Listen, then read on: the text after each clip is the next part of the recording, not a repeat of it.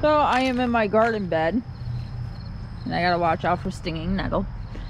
This here is wide leaf or broadleaf plantain. You're gonna need 2 cups of these leaves.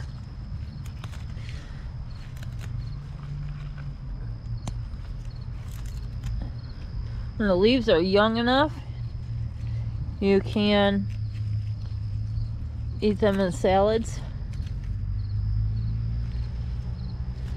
So we have some. I'm gonna stick that right in my pocket. Continue to collect this. You are gonna need a double boiler if you do not have a double boiler.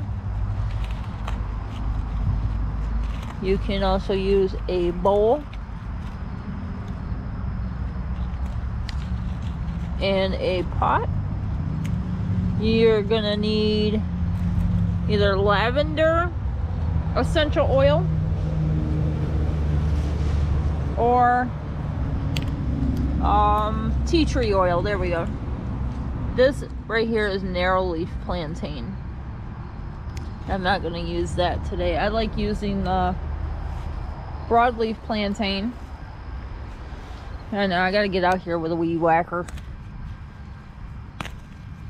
I just don't want to weed whack all this behind me because it's stinging nettle.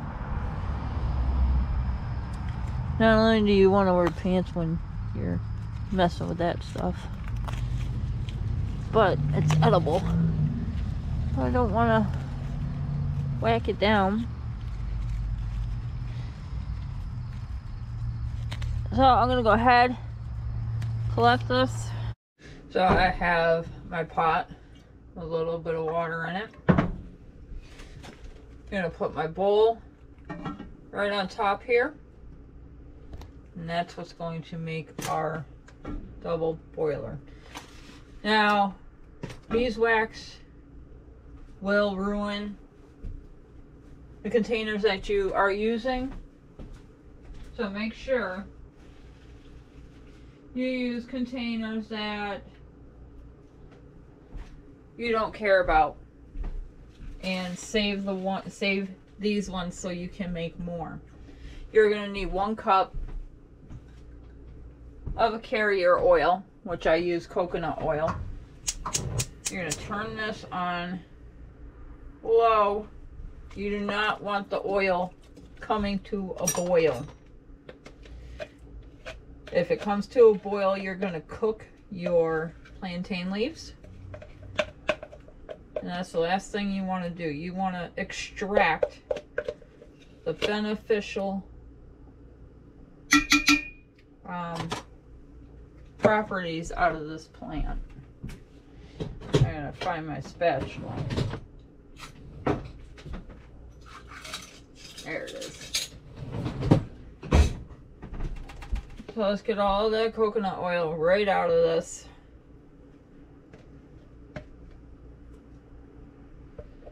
Container. I use a organic coconut oil. You can use avocado oil, grapeseed oil, extra virgin olive oil to do this. That'll stand up. So now that we have our leaves over here, move my beeswax. Beeswax comes in handy for so much stuff. I'm going to take these plantain leaves, which I've already washed, partially dried them, and we're going to cut these up. Or you can bruise them. And by bruising them, meaning you can go and not cut through them if you don't want to. Cheesecloth works really well for this.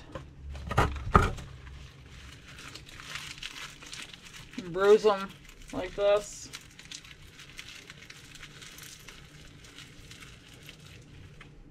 and throw them right in.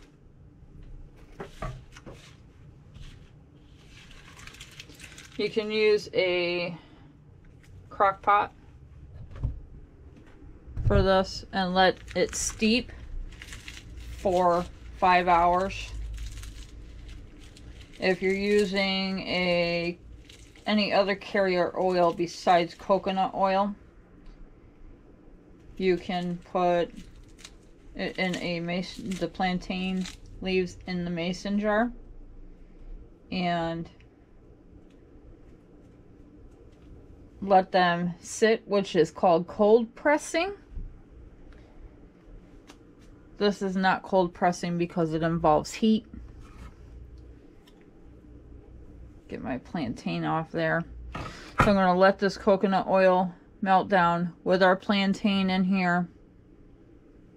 And I will get back to you and show you the process and the coloration change in this salve. Beeswax pellets are a lot easier to use because they melt a lot faster. So I prefer to use those. I did get my beeswax on Amazon. And I make sure it's an all organic, because I don't like the chemicals that they use. There we are. You're going to need either 3 tablespoons of beeswax or 1 ounce. So I have my scale here. I cleared it out when I put my container on there. If I had a spoon. Oh well. So we're going to weigh out 1 ounce of beeswax.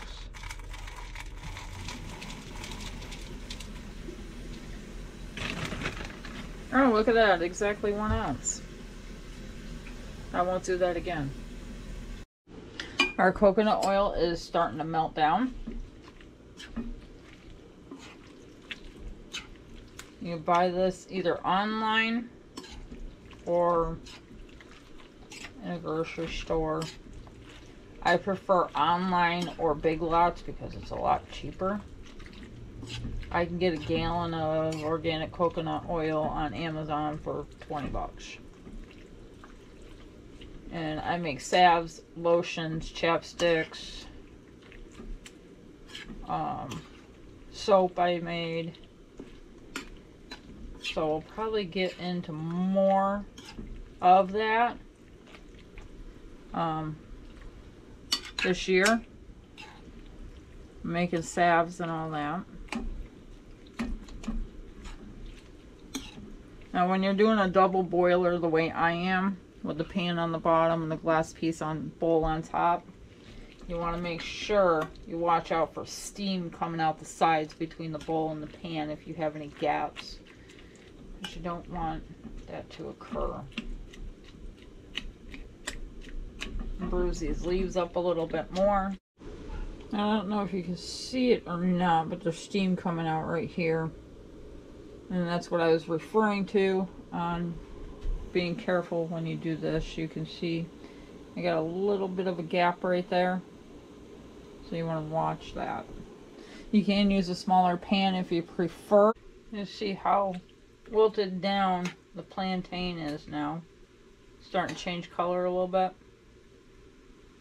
A little hard to see. It's going to turn a green color. By the time this gets done, it's going to be light green. Now this salve is good for many things. From insect bites, scrapes, cuts,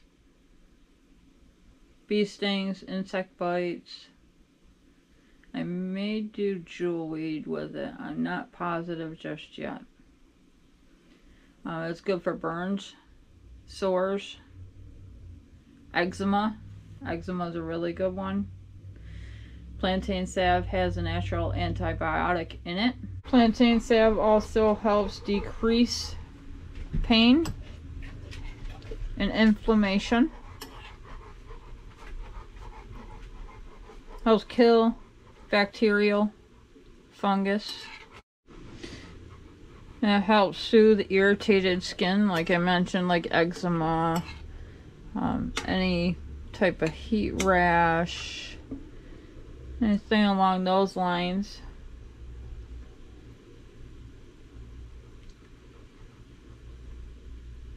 So this plant does have a lot of good uses. And making salve is one of those ways to use the benefits from this plant. Now when it comes to storage, you obviously want to keep it in a cool place with a lid on it. I keep it in a small mason jar, and I'll be keeping this in my pantry so the light don't get to it, because if the light gets to it, your plantain salve is going to change color and lose some of its properties, and you don't want that. I've actually used this on my dog. Of course, I used it on myself before I used it on my dog, but it does help him out too. He ended up a little tiny little scratch on him, and it was healed up in less than 4 days. He does have ear problems to the point that he's always itching his ears. No, he don't have mites because I've already looked, just to be on the safe side.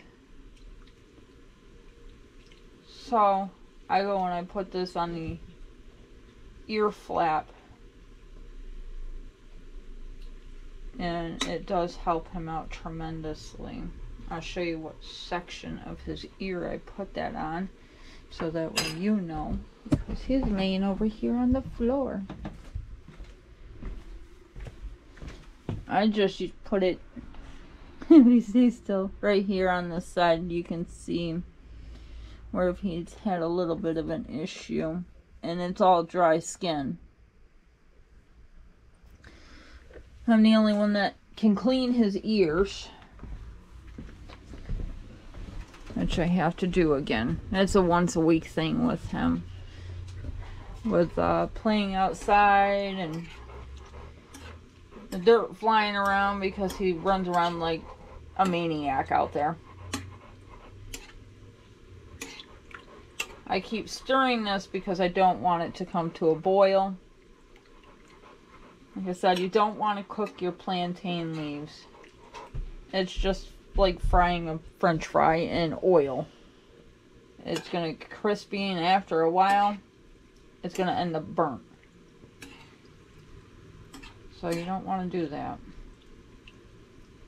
And obviously don't use it when it's hot,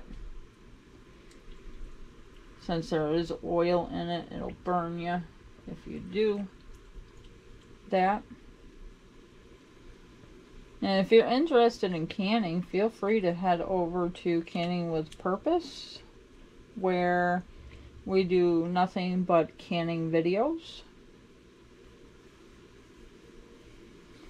Now that little gap between the bowl and my pan that I showed you earlier helps release the moisture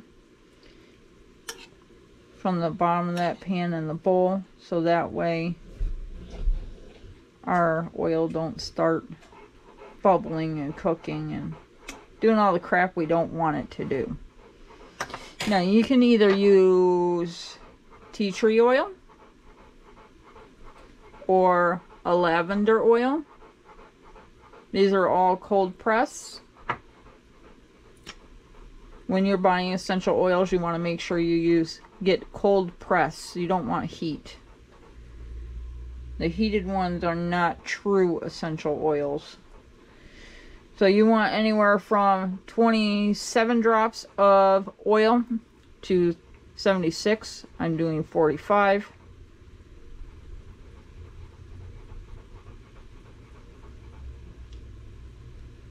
I'm adding both. Of course, I gotta shake this one out because it's full.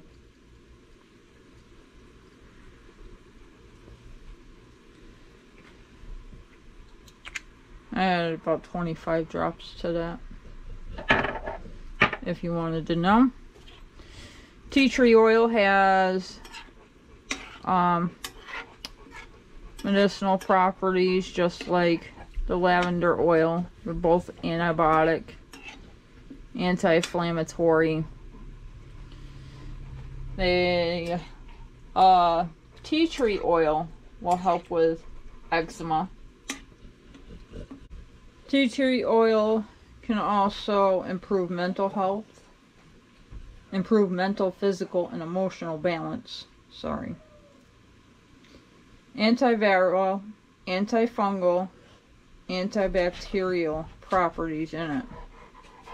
And anti-inflammatory. It can help heal wounds quickly, protect against infections, scarring, like scars due to pimples and eczema and all that, have powerful cleansing features.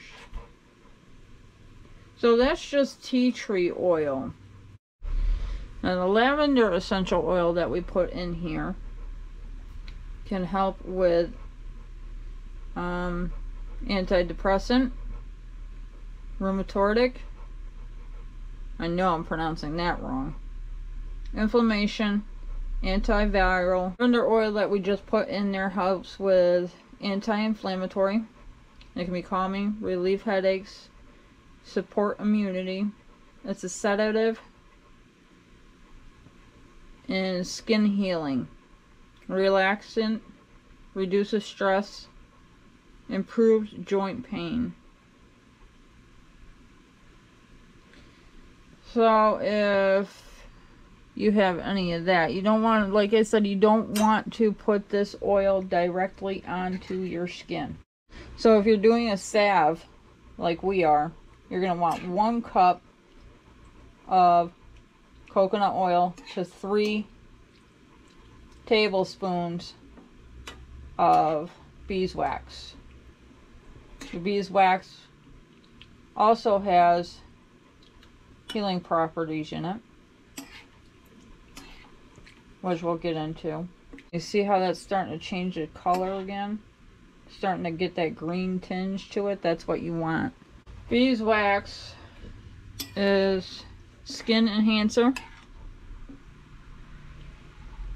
skin moisturizer, pain reliever, anti-inflammatory, acne treatment, lip healer, jock itch, and fungal skin infection reliever. So, like I said, the beeswax has its own property too, which is nice. So all these good things combined in the one salve is amazing. I'm going to get ready to strain this, so Bozzy's going to have to move his butt because he's directly behind me.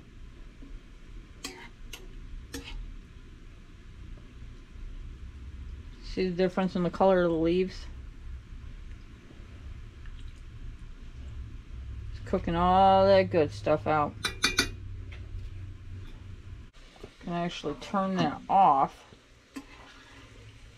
I'm going to start getting this out. Oh, I need a little strainer. If you can find the world's smallest strainer, that will come in handy for this process.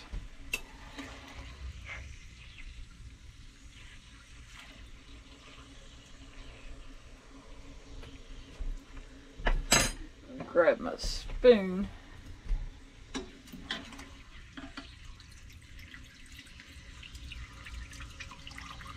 I see why. I say it's a lot easier with a strainer. If you're not able to get all of those little pieces out, that's not no big deal.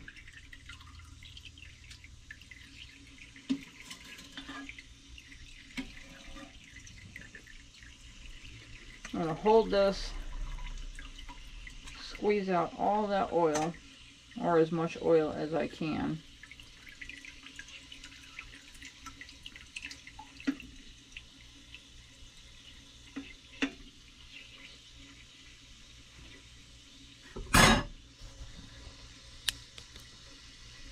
raise you up just a little bit.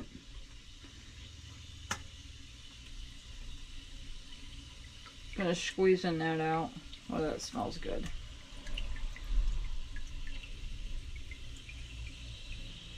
I'm gonna set that aside because that's a good majority of the oil out of that.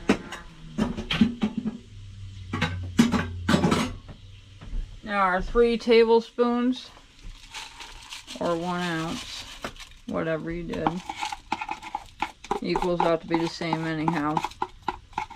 Make sure all those little pellets are out of there.